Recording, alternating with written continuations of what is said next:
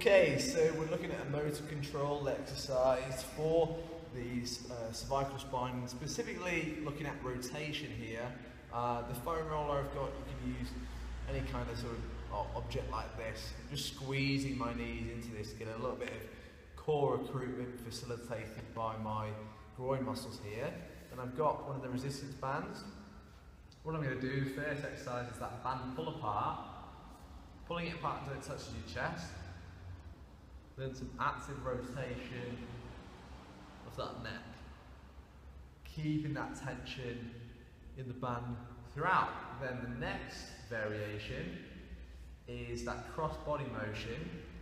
So same thing, I'm pulling the band apart and I'm going to turn to look towards the side, of that elevated arm. Just rotating my neck and I can repeat opposite way.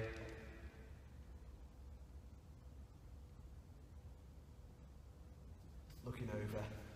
Same again.